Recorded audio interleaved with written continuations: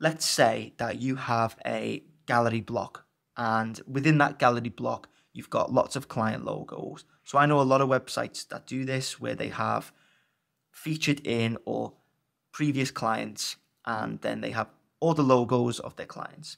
What we use for this is usually a gallery block.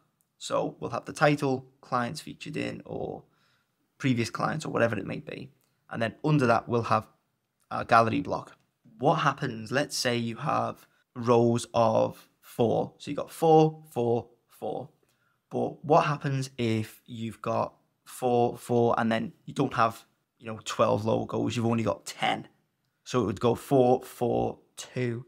What happens there is that it looks a bit naff. So you've got your 4, and then this 2 is left aligned, and they sit to the left, so there's this big gap on one side. And a lot of clients say to me, well, I don't want this to look like that.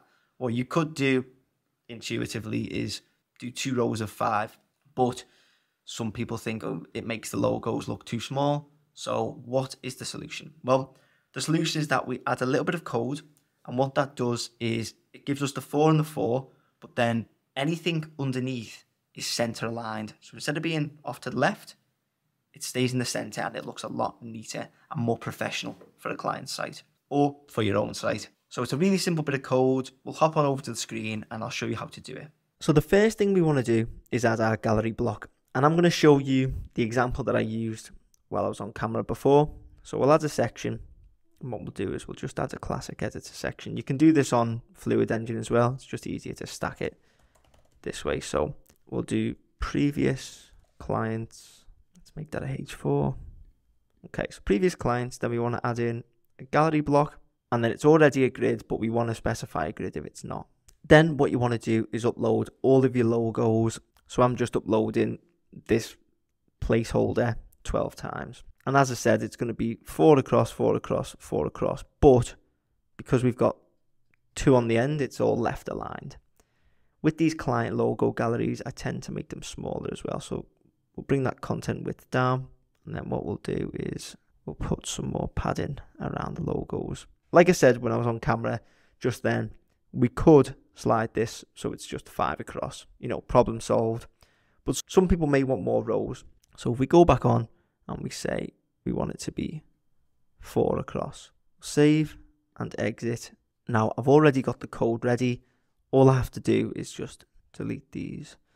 And there we go. You can see the logos move into the center. So essentially, what we're doing is we're targeting specifically the grid design of gallery.